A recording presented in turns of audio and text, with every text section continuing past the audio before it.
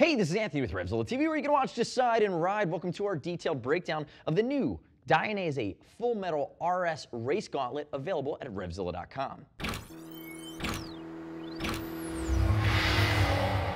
So the Full Metal RS is the new top of the food chain from Dainese. We're seeing it on Rossi, you see it on Hayen, you see it on Bradle. This is the apex predator in the line. It's replacing the Full Metal Pro that we saw do so well in years past. Now, moving to this new version, aside from being CE certified, they've beefed up the protection in a few areas. They've also added some comfort and flexibility features. I'm a fan of where they've taken this glove. They've stolen some DNA from some other technologies they've utilized within Dainese. But again, you're looking at a glove that's a north of $300 race gauntlet that sits atop of the Pro Metal RS.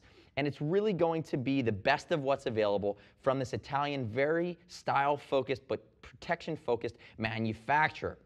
Now, quick note on sizing before I dive into all of the nuances.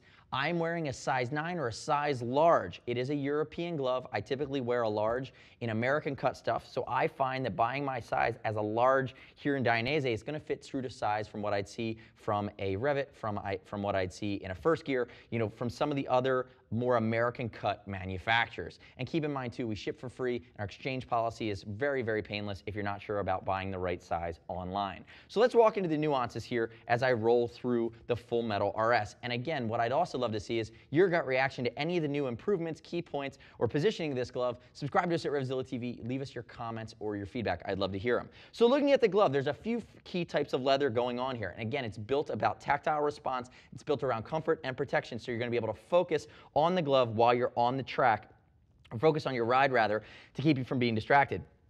Cowhide on the back of the hand. And one of the nice things you can see is this outer material. This cowhide is going to be premium cowhide, and everywhere on this white, red, black fluoro version that you see here, anywhere that's white actually has a light layer of foam underneath for added protections. You can see it on the back of the cuff, you can see it on the back around the titanium slider, and then into the fingers. Looking at the palm really quickly, you're going to notice goat skin. Again, lighter weight, strong, tactile response. And then baked into the glove, you'd have a whole Kevlar liner on the back of the hand, again, for heat and crash protection, again, giving you that top level of protection in a glove that you're going to put through its paces. Now, starting with the cuff on the back of the hand and working our way forward, you're going to see that it's different. And I have our old version of this glove. I have the Full Metal Pro here. Remember, this is the Full Metal RX. Notice the cuff.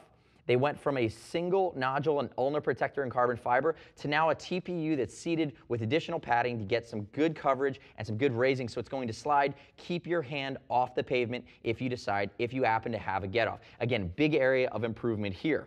Moving into the back of the hand, you're going to see very similar in its style, in the way the titanium slider seated within carbon fiber, and you have this titanium panel here too. Now, if you were to go with something like the Pro Metal RS, you wouldn't get the titanium in the back of the hand. It's a little bit of a different setup, and that would be a bit of a step down or a little bit less of a tech investment than our Full Metal here.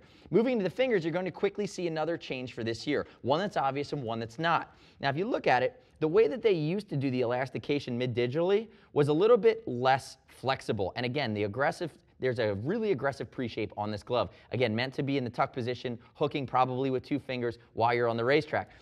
Notice here, larger areas of elastication, lots of double stitching. It's Kevlar stitching to keep everything together. Again, it's a big safety element. Things aren't going to come apart or burst if you go down. But if you'll notice, they've not only given you more flexibility, but also on the ring finger, you have now elastication where you didn't have it in years past. And moving into the fingers, you're going to see they're exactly the same as they are last year. Streamlined with some light padding, and again, the carbon fiber raised sliders. Now, looking at the pinky, one of the things that I like about the fit of this glove that's hard to pick up until you put it on is that the pre-shape of the pinky is slightly different. On last year's model, it wrapped in a little bit. It curved a little bit around. And again, depending on the shape of your hands, depending on how you ride, that could be comfortable or uncomfortable, folks, and that was on that Pro Metal. On the Full Metal RS, you're now going to have a more straight shot at the pinky, and that was the Full Metal Pro last year, actually was last year's model, not the Pro Metal. So on the Full Metal RS, now you have the DCP system, which is this TPU that keeps your finger from wrapping. It's going to keep things together if you go down in a low side crash. You can see the outlines, and then there are hard parts that are built underneath the extra layer of leather, but it's more of a straight shot with the pinky versus more of it being curved and wrapped under. And again, for me, that's a bit more comfortable. I also like I don't know, we talked to Dainese about it, they claim they didn't change it, but I do like the way that the titanium knuckle fits against your hand. For me this year, it fits a little bit better. It's a little bit more ergonomic. Now as I start to roll over, you're gonna see a very similar setup on the outside, or the inside medially on the inside of the hand here, the way the seams come together.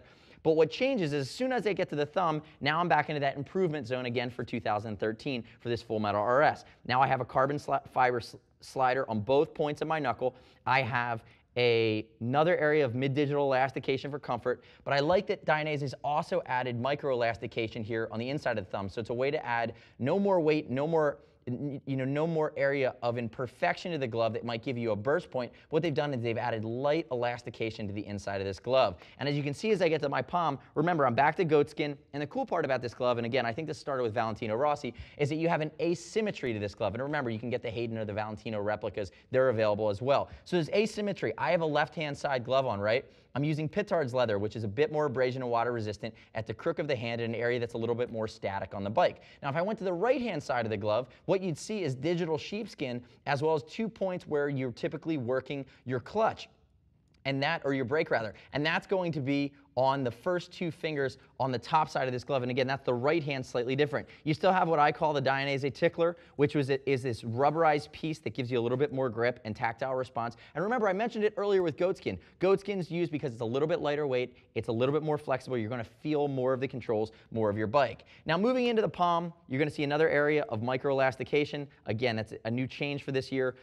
A dense area of foam at the ball of the thumb, and moving to the outside, to the heel of the hand, now we have 2 key changes that are brand new. You see this white panel that wraps all the way around from the top. Notice there's no seam there. They did that last year. I really like that. Again, less seams mean less areas of weakness. But what they've done is they've trimmed down the slider now. It's a little bit more low profile. In the last version, it was a little bigger, it was a little bulkier, felt it a little more. Now it still gives you that great slide coverage, both on your palm and on the outside of the hand, protects that scaphoid bone, but now it's a little bit more low profile in its shape. And if I turn this bad boy over, you're gonna see that. You could see how it's designed. It's just slightly smaller, and it's gonna be more comfortable. And notice too, when I talk about that single piece, this is last year's version in the black, you can see how that goes around. And if I bring this up as well, you're gonna see the key differences in the thumb. The thumb is dramatically improved for this year.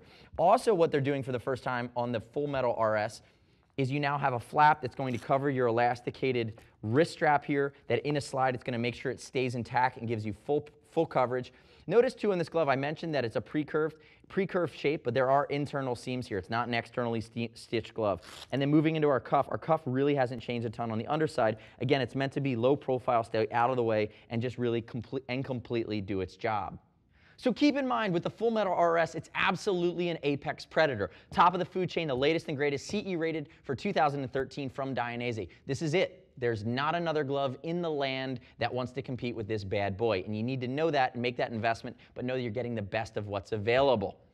You don't have to take my word for it, though. Read the customer and rider reviews at RevZilla.com. You can click right here, visit us on our site, do your own research, but use what I'm giving you today to digest this glove and how it's designed, positioned, and built to protect as a starting point. Remember, we're going to ship for free always.